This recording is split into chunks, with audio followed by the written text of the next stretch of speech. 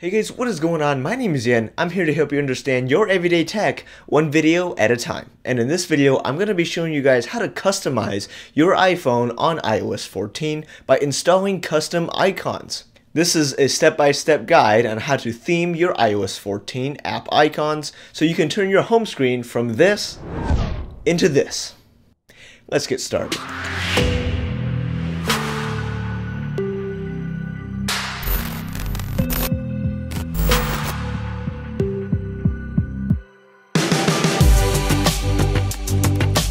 Now, if you're like me and you already have a lot of apps on your home screen, the first thing you need to do is reorganize your home screen pages.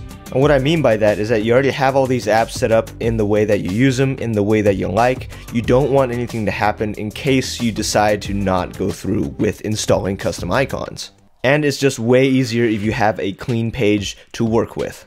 Now, the first thing I would do is to clear off whatever apps you have on your dock. So maybe just dump them in like a spare place somewhere.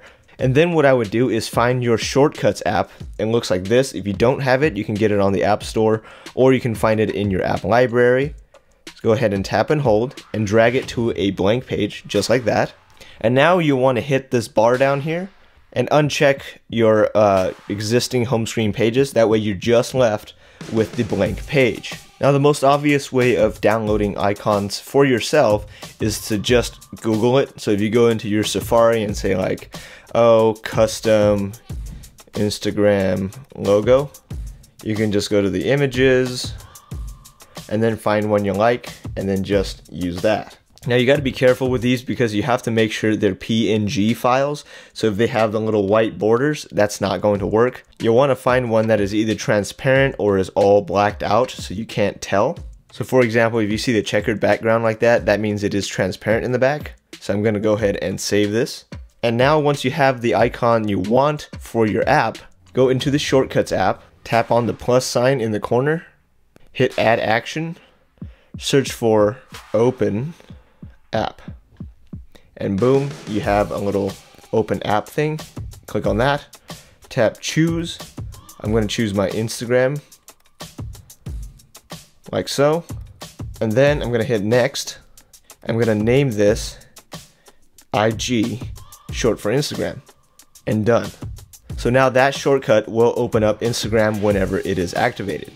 Now, in order to make this into a custom icon, you have to hit the three little dots. Hit these three little dots up here, hit add to home screen, and there you are. Here's your shortcut. You have the chance to rename your shortcut right here if it is not what you originally named it. Tap on this icon, hit choose photo, click on the photo that you just downloaded, hit choose, and boom, here's your custom icon. Let's go ahead and hit add. So now when you go home, there's your custom Instagram icon. So now I'm going to find another icon. Let's see if we can get a matching like cartoony one for Twitter. There we are. The same deal. We'll go back into the Shortcuts app. Now, if you don't want to like go through that whole process of making the open app and making a new shortcut, all you have to do is hold down on the shortcut you just made for Instagram or for whatever app that you just did. Hit duplicate and use the duplicate with the number instead of the original one. Do not use the original one. Use the duplicate. Tap on the three little dots. And then we'll change the app in here for Twitter. Tap on the three little dots up here. You might want to rename it as well. Twitter, like that. Add to home screen. And again, make sure your title here is also Twitter. Then tap on the icon, hit choose photo, get your icon, boom, add, done. And make sure you hit done in the Shortcuts app so it saves it as the Twitter like shortcut. Because if you don't, it'll default back to that one. And every time you click on Twitter, it'll open Instagram. So don't do that. Make sure this says Twitter. Now, the downside of making these custom icons is if you tap on them, it jumps to the Shortcuts app and then into the app that you got. If you want to cut out that animation and make it a little more normal, go ahead and go into your Settings app. Scroll down to Accessibility. In here, tap on Motion and then turn on Reduce Motion.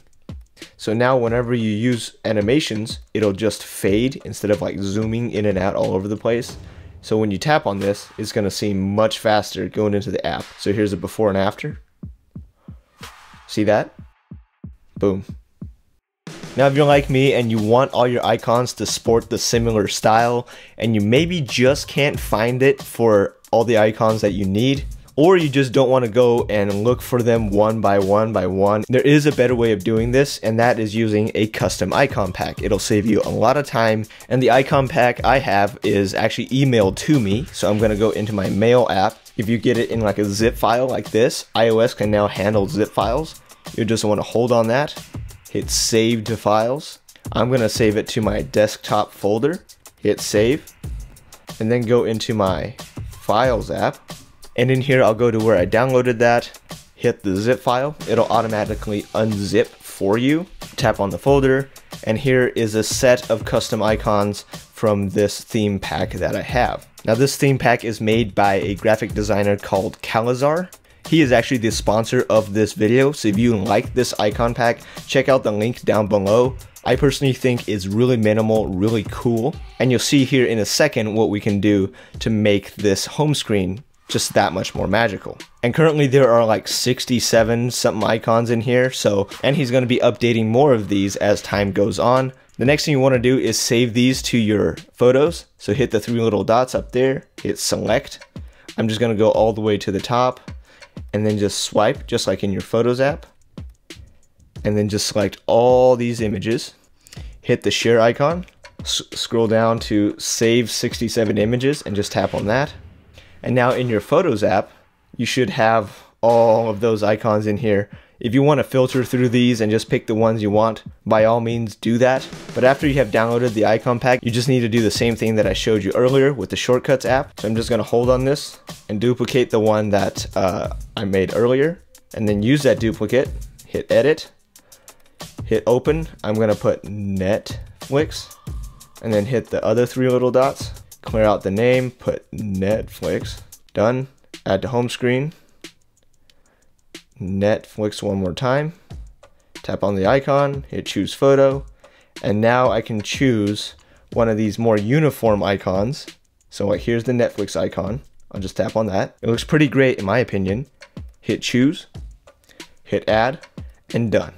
At this point, I'm gonna go and find a better wallpaper for this. It's actually funny because the icon pack comes pre-installed with a nice dark wallpaper. So I'm just gonna hit the share button, hit set as wallpaper, set both, and there you go. I'm gonna get rid of these little cartoony icons, and it's already looking so much better. Now you just wanna do this for however many icons you want, or the ones that you most frequently use. So if you want that really minimal look on your home screen, just pick the apps that you use the most often and use the app library for your other apps. So I'm gonna go ahead and add a few more icons, and then we'll add some widgets. Alright, so now I've added a few more matching icons with this theme, and now I want to add some widgets to kind of spice things up. Now personally, two of my favorite ones, I'll mention more in a future video, but to get that home screen setup I showed you at the very beginning, you'll want to go into your app store and look for Widgetsmith. I'm sure you have heard of this one before, and just download that application. And then the other one is just the standard Google search app. Not Google Chrome, just the standard Google app. Actually, I'm going to turn on dark mode to make it a little cooler. Now I'm going to go ahead and go to the Widgetsmith app and then just start making my custom widgets. I've already made a couple. There are 3 different sizes. You have the small, the medium, and the large. I personally only use the medium and the small ones. So I'm just going to hit add, tap on the one you want to change, tap on that, and I'm just going to say, let's put a clock. Then go back, hit save, and now we can go ahead and add it to our home screen. So I'm just going to put it into wiggle mode, hit the plus icon, hit search, and then put in Widgetsmith. And I'm just going to add that small one we just created. It's going to look like that. And if you want to select which one, like if you made multiple, just go ahead and hold on that, hit edit widget, tap on this, select the one you just made, and there you go. Now I'm actually going to change this into a calendar, which is my number 1, just like that. And I'm going to add another one of the same kind. And as you guys can see, there is still a blank space here. So we're going to go ahead and fill this up with the Google. And I'm going to use the medium size one, hit add, just like that. And I'm going to put this in different corners just like that. And bam, there we go. There is that home screen that I showed you at the very beginning. So now when you go ahead and unlock your phone, you have this really clean and uniform home screen instead of what we had before. So there you go, guys. That is how you turn this home screen into this home screen. I hope you guys enjoyed this video. If you did, don't forget to hit that subscribe button and the bell icon, and I will see you in the next one.